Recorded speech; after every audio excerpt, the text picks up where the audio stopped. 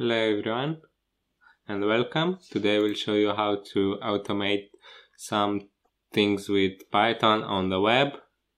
For this example I will use the Python request package. I will leave the link to the documentation in the description and you can install it. Here are a few examples. For this tutorial I'm going to show you how to use it to log into a website. See if it's working first. As you can see, it's printing the request, so the package is working fine. Now, first let's create an account using a temporary email. Now let's try to log in using web requests, but first let me show you one that's most accessible. So you inspect elements and then go to network. Here you should have this open. Also there must be another settings, preserve logs. Then you just click thing in and look for the request that logged you in. Usually it's a post request. As you can see,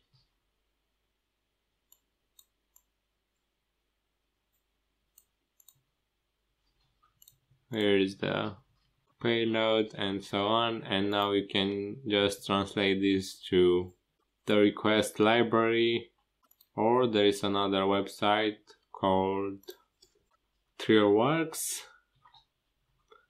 and if you have a curl command you can transform it in a Python requests.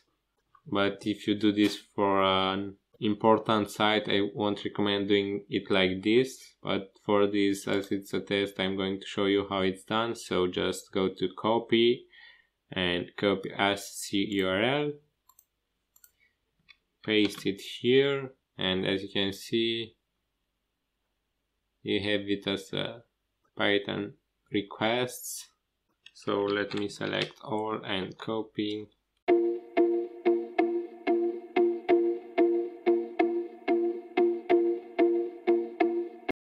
Let's create a function and let's call it from main.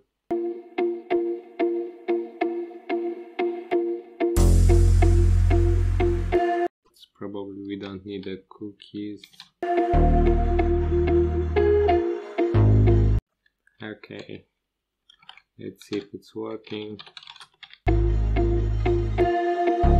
Yeah, it's working fine. So let me explain what I just did. So first I run the script, and the argument I means that after the script is run I will get an interactive shell, so I can make sure everything is working fine. If it's not working I can see why. Okay, let's do it again.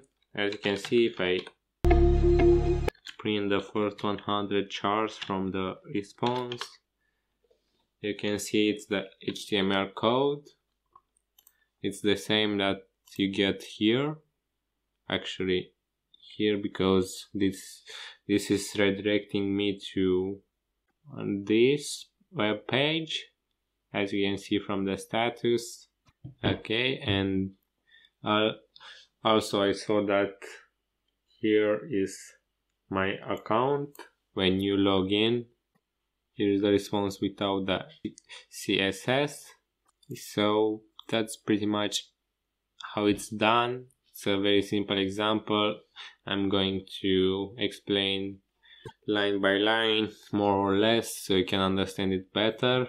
But this website is very useful in my opinion, as you can just copy paste and learn from the website you want to automate.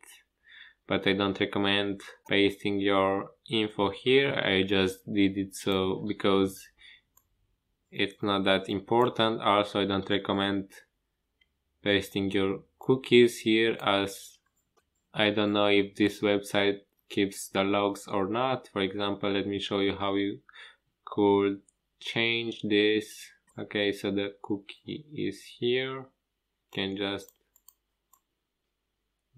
delete it.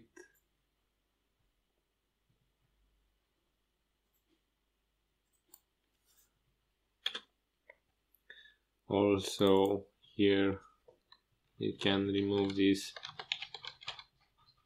with something like replace me, and same with the password.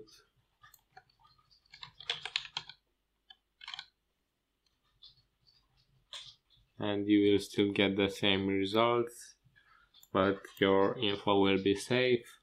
But do this before pasting it here in your text editor.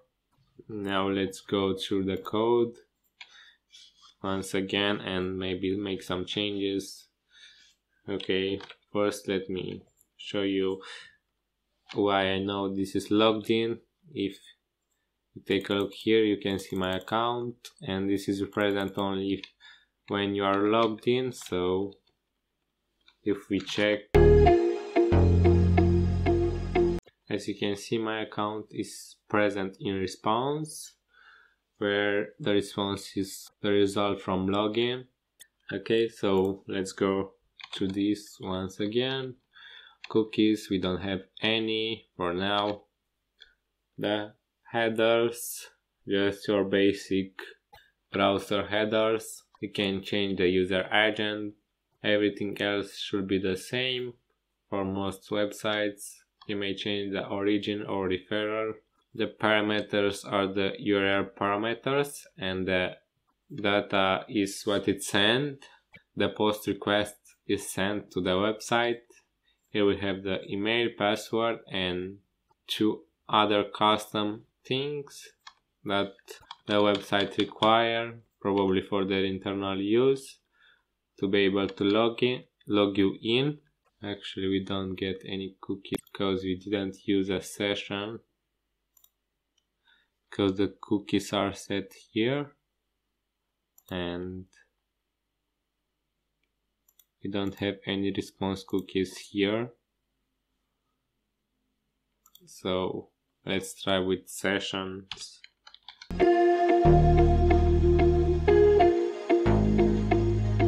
So we can keep the cookies. Usually you will do this in a class. Actually, let's do this in a class.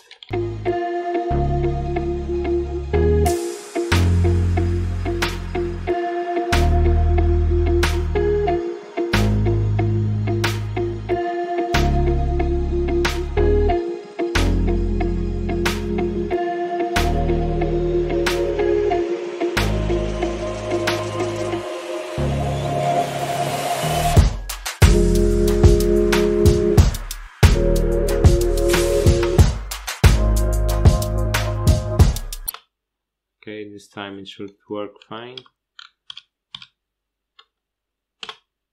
As you can see, the cookie is here. The authentication cookie. And if we went this far, let's try to do something else on this site. This is a pretty basic example. Let's try to get the order history.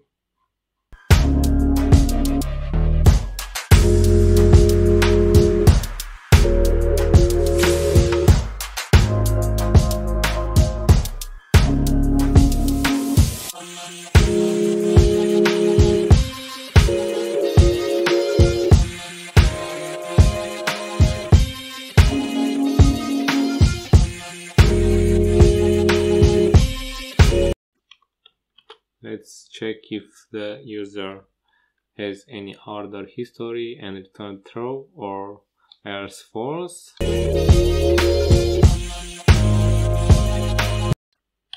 So this is the second method of doing this. It's a bit harder than using this website, but you have more control. Of course, you can also edit the code after you get it from this website. And for beginners, I think this is a great resource. Even I use it a lot of times when I don't want to check everything manually, and usually I end up with less bugs when I use this, so it's very fast.